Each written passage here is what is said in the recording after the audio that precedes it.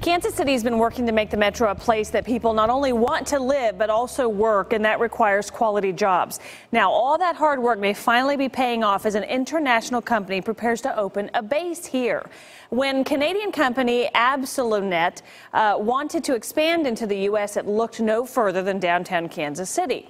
Right now, the company, which handles e-commerce, is working out of a shared office space downtown, but soon it will get a permanent space in the Crossroads.